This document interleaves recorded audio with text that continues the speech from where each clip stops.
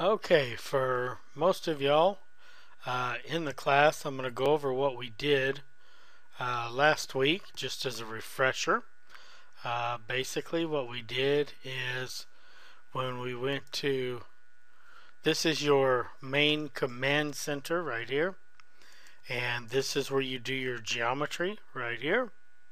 Then, if you click this one here, which is shapes, you're going to do text, and you're going to simply click on the screen and you can see that the text is really large.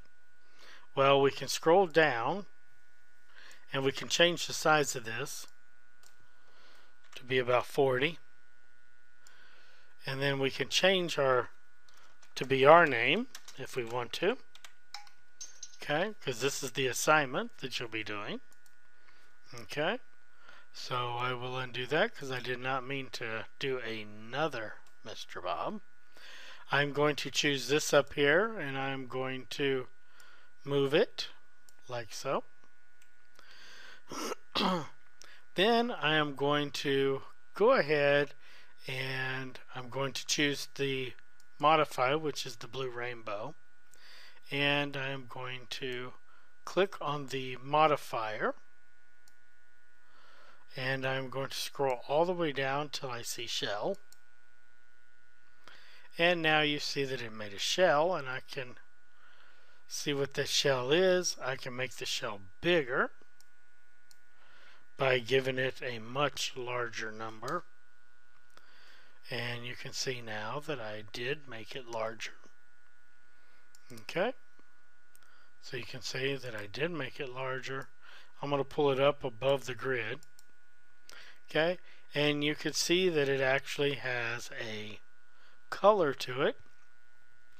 Now what we're going to do is go back to the sun, go back to geometry, and we're going to make a box. The reason why we're going to make the box is because we're going to steal the vertices off of it. Okay, so now that we've done that, we can zoom in and look at Mr. Bob. Okay, doesn't have very many vertices. Right now we have on shaded. We can come over here and we can tell it to do wireframe, and now you can see all the vertices. Okay, so now what we're going to do, we're going to go ahead and put it back on realistic. Okay, now we're going to come over here and we are going to choose compound objects. Okay, we're going to make sure we choose Mr. Bob or your name, and you can see the vertices. Now what we're going to do is this pro boolean, and now we're going to do the start picking, and we're going to pick our box, and you'll see that our box disappeared. Okay, now what we're going to do is scroll all the way down to advanced options, and we're going to transfer those vertices and click make quadrilateral, and now all those vertices applied to Mr. Bob here. Okay, so it looks pretty good. So next we're going to do is we're going to do standard primitives. We are going to go back to the modifier list and we're going to go to mesh smooth, and now you see that Mr. Bob is rounded and it's real smooth.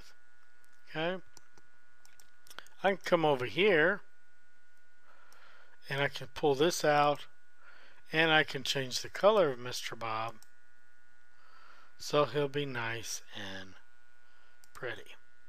Okay, so then if we want to stand Mr. Bob up, we would simply select rotate, select your name or Mr. Bob, and we can stand Mr. Bob up. Okay, and we stand him up like so. Okay, and that is the assignment that you have for last week. Be sure and save it as a file and turn it into me, do the submit. Okay.